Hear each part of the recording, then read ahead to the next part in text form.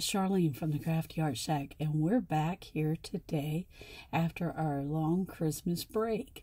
You guys, my husband is always off at Christmas time for every year because the upholstery shops around the United States shut down because the fabric company shut down that week. So he always has that time off, and I always take that time to spend with him when he's off. So now that we're back, let's get to the craft desk and get started. We've got an awesome project today. We're going to be making something that looks like this. So let's get to the craft desk and get started. Let's go.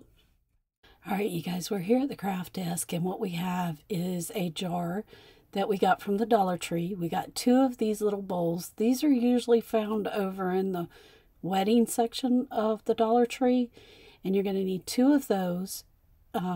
They come in a pack, but I'm not sure how many bowls you get in a pack, but it's enough to do a couple of projects.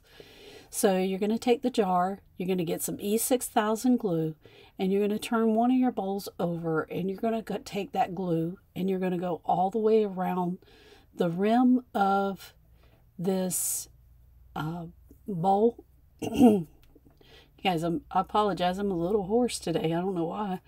But you're going to take that E6000, I don't know what I'm doing there. You guys, I'm trying to get back in the swing of things. I've been out of my craft room for the past week or so, and it's time to get back to work. So you're going to take that E6000 and you're going to go all the way around the rim. Then you're going to take, yeah, here I go. I'm going to put it on there this time, I do believe. It's cold because it's cold in my craft room. So I'm having to really work with it to get it to start. And then once I get it started, I'm just going around that little lip that's there. Now you can sand that lip off if you want to, but it's not necessary. And you're just going to dab that on all the way around. You could put a touch of hot glue in the center to give it that quick adhesive attachment, or you can just do it like this and let it sit and dry. Now you're going to take that bowl, stack it right on top of the other one. Now you want to make sure that your rim is nice and not wobbly, because you can get it on there kind of crooked, and you don't want to do that. So that's what I'm doing here, and I'm just lining it up. And then you're going to take that E6000 and you're going to put some around the rim of the lip of your jar. Now that jar came from the Dollar Tree. I'm showing you because I lost part of my footage there where I glued the lip on to the jar lid. So you're just going to go around that, and I'm showing you here again because I thought I lost all the videos. So I'm just showing you I put glue there, and then I put glue on the lip of the jar right there.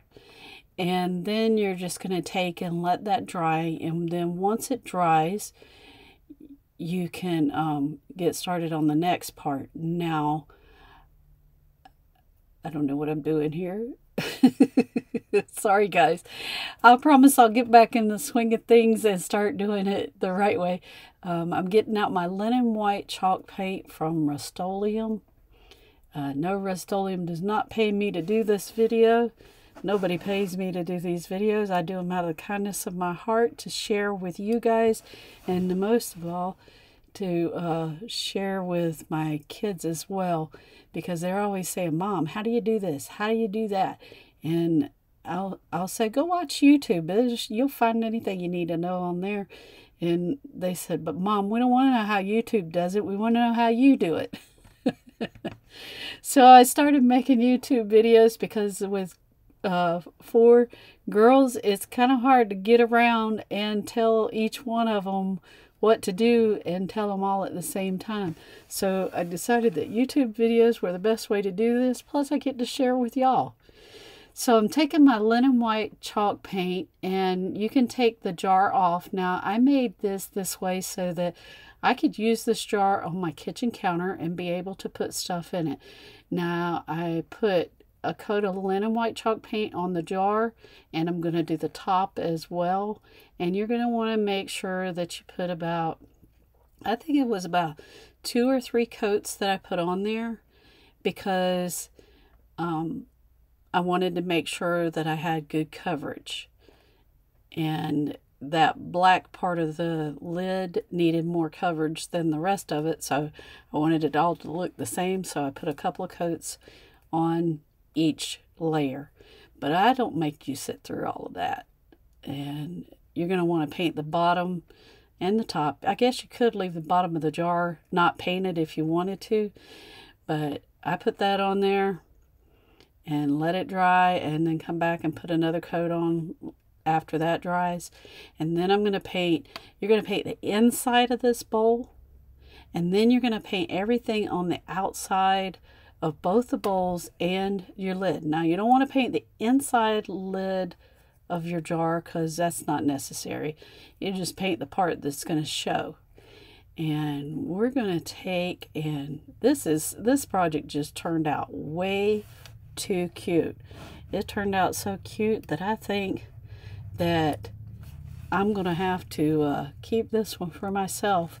I'll have to make another one that I'm going to give away to somebody else. But see, you want to make sure that once your glue has dried, you come back in here and you paint all the way into that crack and paint all of this. But you guys, this is a new year, and while this is showing the painting that didn't get edited out, I want to share with y'all, this year we are going to be adding a new section to our videos, and it's going to be called, I think it's called A Little Walk with Jesus. And what we're doing is we're going to give you a scripture, then we're going to ask you a question, and then we're going to give you a challenge. God says in His Word that we are to be doing things that will help with promoting His Word and His goodness, and being able to give back to His people. And so that's what we're going to start focusing on this year here. I think with the way the times are going and with everything that's going on during the holidays, I even thought about, why am I even doing crafts sometimes? But God's blessed me with a talent to do these crafts, and so I want to be able to give back with what He's given me. And He's given me the ability to make things and come up with things and to replicate things. And so that's what I'm going to be doing this year, to share my love of the Lord with you guys out there, and to help encourage you each and every day, and hope that you guys can encourage somebody else too, as well as receiving encouragement yourself. So I guess what I'm doing here is I'm letting this thing sit and dry. I don't know. I don't know where I went. But I had to come back and put a couple of coats of paint on this. But let's see where we go next. Okay, you guys, I apologize for the screen being a little yellow. I didn't have my bright lights on at the time, and I apologize for that. Now, what you see me doing here is I cut out on my little Cricut Joy. I have a Cricut Explorer, a Cricut Maker, and a Cricut Joy. If you guys want to know how to use them more, I'll show that in the videos, but there are a lot of good videos out there of people doing this. Now, this is some of the Dollar Tree black vinyl, and that is some of the regular contact paper. And you see I didn't rub that down very good, so it gives me a hard time and it wants to peel that back up. Now, this is peeling off some of my paint, but because I have a rustic kitchen, I'm okay with that. And I'm pointing that out to you. And it pulls it off in these little lines, which turned out to be really cute and makes it look really rustic, like it was supposed to be that way. So now what I'm going to do is I'm going to take that contact paper that pulled off some of the paint, because I need the rest of the jar to look like that, and I just put it on there and let it pull some of that off, and I'll throw this piece of contact paper away. Normally I keep them, but this time I didn't, because I got a lot of paint on this one. And so it just made it look rustic, and I like that. And see, the inside of my jar is still clean. And now I can twist my lid back on there. So see, now I've not only just made a decorative piece for my kitchen, but I've made something that I could put something in and set it on my counter. But also I wanted to tell you, when I was cutting out this Cricut, with my Cricut Joy, this paper or vinyl, I had a hard time cutting it out because I put a new blade in my Cricut Joy. And so if you're having that problem, stick back in your old blade and cut it, and then it won't cut all the way through the paper. But if you're cutting out good vinyl, expensive vinyl is what I call it, then you'll want to put that new blade in because you don't want it to mess it up. Now what I'm doing is I'm cutting a piece of jute rope, and I'm going to wrap it around. Now, when I do this, I have to make sure that I'm only putting it on the lid so that I could still open this jar up. Because if you put it down in the crack, then you've got to make sure that it doesn't get on that jar lid. So either way, whether you want it to be in that crack or you want it to be on the jar lid, you need to make sure that your jar lid still moves freely. And then the next thing I'm going to do is I'm going to take a long enough piece of that jute rope again, and I'm going to wrap it around the top, and then I'm going to tie in a little knot.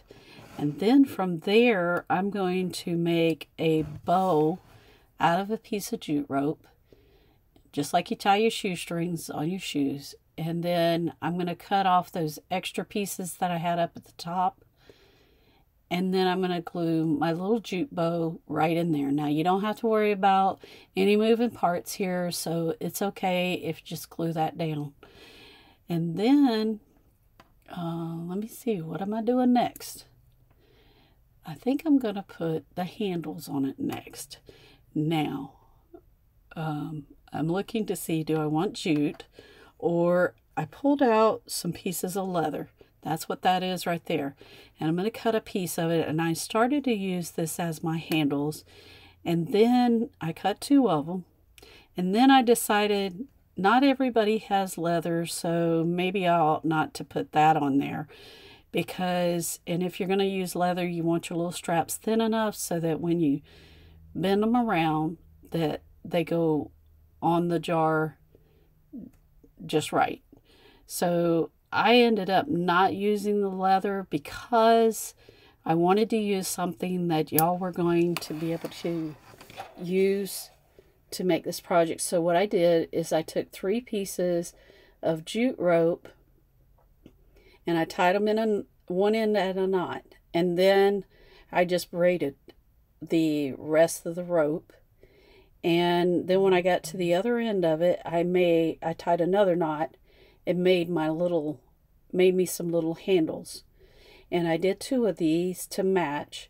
And then I just stuck them and glued them on the jar. I'll show you in just a second. Okay, so I braided it all the way up, got to the end, and tied another knot. So I have a knot on one end and a knot on another end. And then I'm just making it into a loop like this. And I'm going to take and glue it on the side of my jar. I just pull it back, put my glue down, and then put it back down. Now, this is not anything that you're not really going to pick it up by this. This is just for looks. So you want to make sure that when you do this, that you're not picking this up by these little handles. These are just for decoration. Now, and then I'll put one on the other side. Now, if you have cold weather, like we were having a cold spell here in Florida, and that glue just wanted to pop right back off. So if you need to, you might need to put some E600 on there if it's not wanting to stay on. And I'm showing you that my little jar, the lid opens up still and everything. And for some reason, my camera decided it didn't want to focus that for a minute there. And again, you do not want to pick up these by the handles. That's merely... All right, y'all, we're back from the craft desk, and look at this. Isn't this just adorable? Now you can take the lid off, the screws off, and you could take it off and use this as something on your counter that maybe you keep something like, I don't know, maybe a little bit of sugar or coffee or tea bags or something that you keep out of the cabinet in this, and you could put it on your counter, and this would look really cute in a country kitchen. It even goes with my Coca-Cola kitchen. So, you guys, I'm going to be using this one in mine. Yeah, girls, that's right. You're not getting this one. You guys, thank you for joining us today here at the Crafty Art Shack. We've enjoyed making this little project with you, and we hope to make many more this year. And we'll look forward to seeing you again. So, we'll see you in the next video. We'll see you later. Bye.